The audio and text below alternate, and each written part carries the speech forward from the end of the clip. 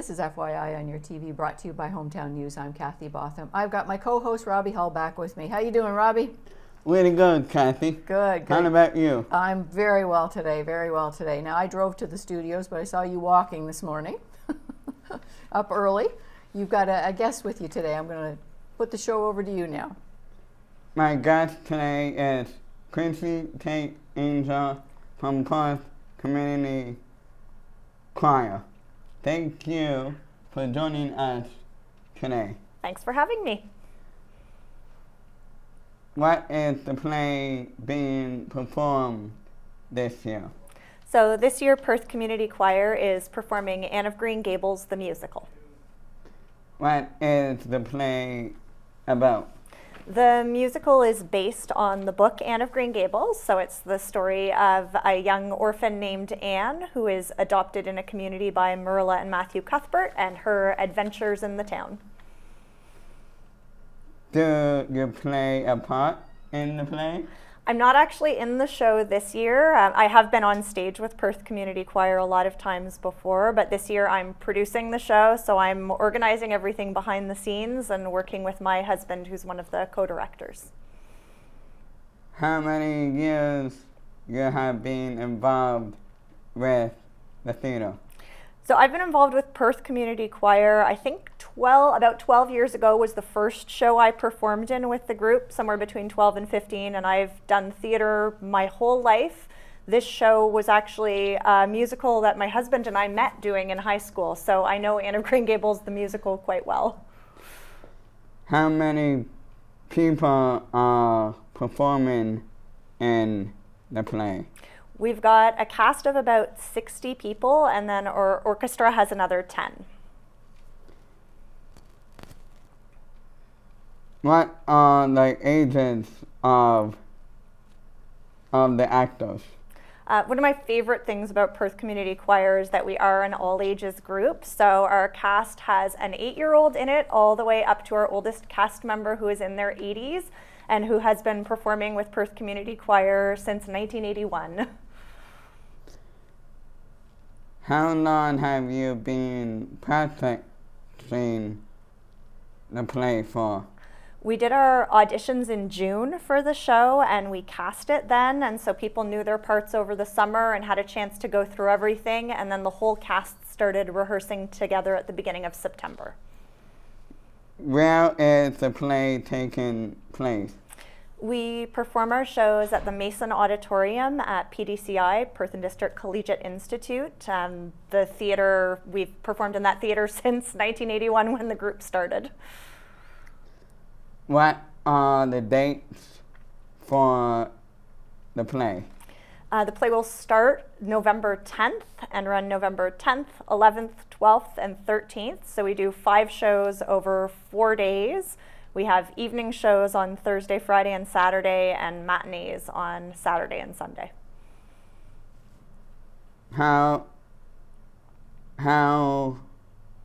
and where do you get the tickets?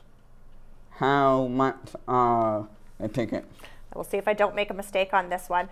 Tickets are available through ticketsplease.ca. They just went on sale this weekend, so we're just getting started on those. Our shows have limited number of seats, and we've sold out our last 3 performances in a row, our last 3 years in a row, we sold out all of our tickets.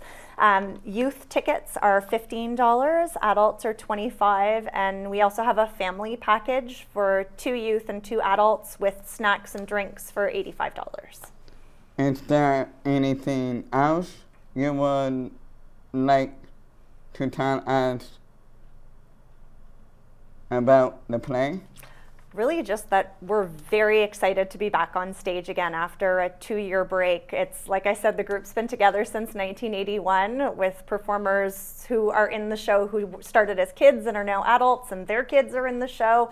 So it's really nice for this community group to be back together after a break, and we're just very, very excited to be on stage with such a big show. We have lots of new youth cast members that we're excited to welcome to our team. It's been a really fun process so far, and I think it's going to be a really, really fun show for audiences to come to. My guest again today was Chrissy Tate Angel. Thank you for joining us, Chrissy, and have a very great day. Thank you, Robbie. Oh, this is great. This is great. You're going to have a wonderful play, especially after 2 years of COVID, too. Getting back up on Yep. stage, that's got to feel great.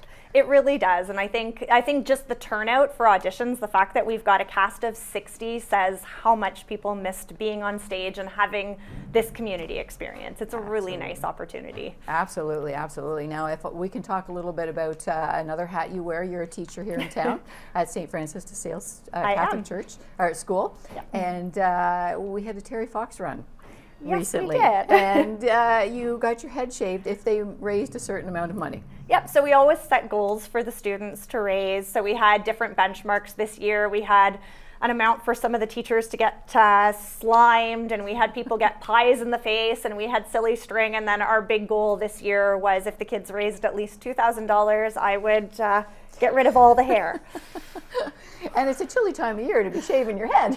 It really is. I had not entirely thought that through, so I've needed to wear my hats a little earlier than usual. Oh, okay. Have you ever gone this short before, or was this a first experience for you? I have actually, when I taught at St. John Bosco about 10 years ago, the school did a fundraiser for Locks of Love, and I had shorter hair, and I had donated before when my hair was long, but I asked how I could support, and they were looking for money. So I did a challenge for the school. If they raised a certain amount of money, I would shave my head. So that was spring, though. It's very different to do it in the fall than in the spring.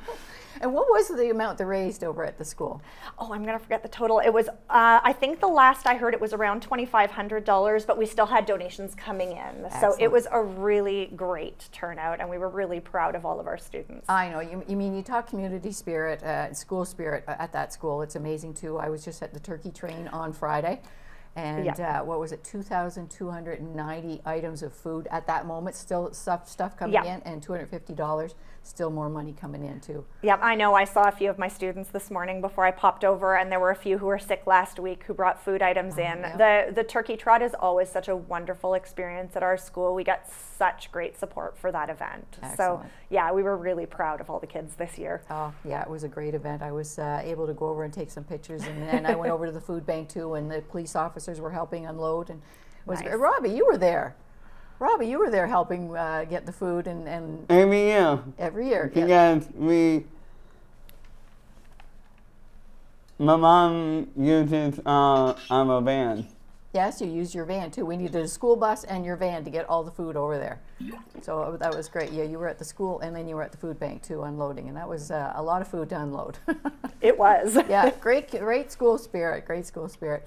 So once again, Christy, Tate, Angel, thank you very much for taking some time out this morning. I know you got to rush back to school. Sure thing. But maybe you can just say the dates and times of the play again before.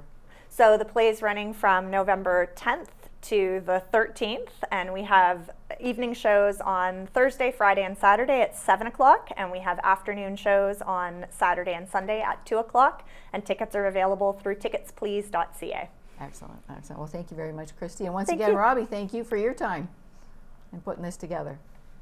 Thanks. I'm glad to be here. Thank you, Robbie. Have a great day.